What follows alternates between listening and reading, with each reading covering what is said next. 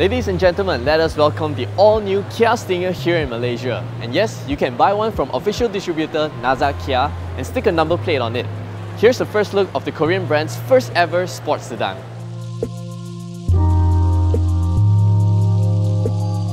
The Stinger project is no secret, having first presented itself as a concept car back in 2011 called the Concept GT.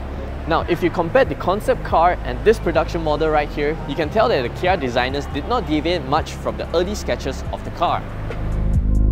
After having Peter Schreier held the design team, Kia has come with some pretty good looking cars over the recent years. And this Stinger, I feel, is their best one yet. It still has Kia's familiar tiger nose grille, slim LED headlamps, functional air curtains, and those bonnet vents up there for extra road presence. I like how Kia has given the front grille, side mirrors and wheels a dark chrome finish. It gives the car a more elegant appearance, don't you think? The side profile is the only place you can easily tell the GT line and the range-topping GT variant apart. This top-of-the-range GT variant here rides on larger 19-inch alloys that hides the red-painted Brembo brake calipers. The GT line on the other hand rides on smaller 18-inch items and standard brake calipers. Over to the rear, the Stinger GT has a droopy face going on thanks to this LED combination tail lamp design.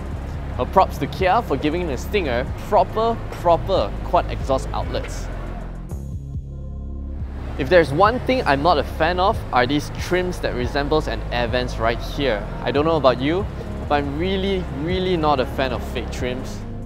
Powering this Stinger GT is a 3.3-litre twin-turbocharged V6 that puts out 365 horsepower and 510 Nm of torque.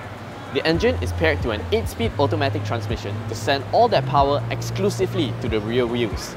0 to 100 takes 4.9 seconds, onwards to a top speed of 269 km per hour. If you find the 3.3-litre twin-turbocharged V6's road tax a little bit too steep, Naza Kia Malaysia offers the 2-litre 4-cylinder turbo variant that puts out 255 horsepower and 353 Nm of torque. That is also paired to an 8-speed auto and rear-wheel drive.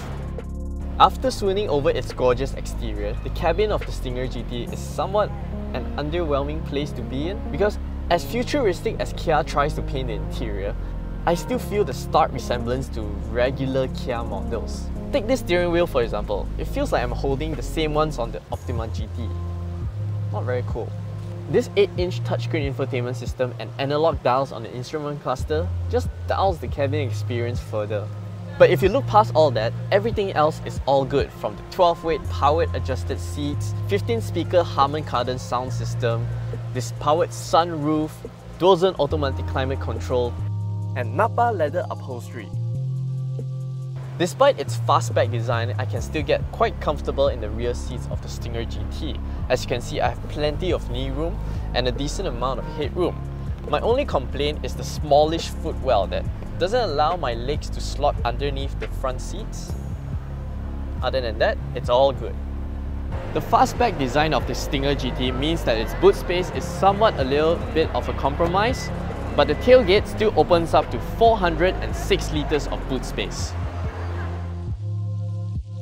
Naza Kia Malaysia has two variants of the Kia Stinger on sale, the 2-litre GT line priced at 240,000 ringgit and the 3.3-litre GT for 310,000 ringgit.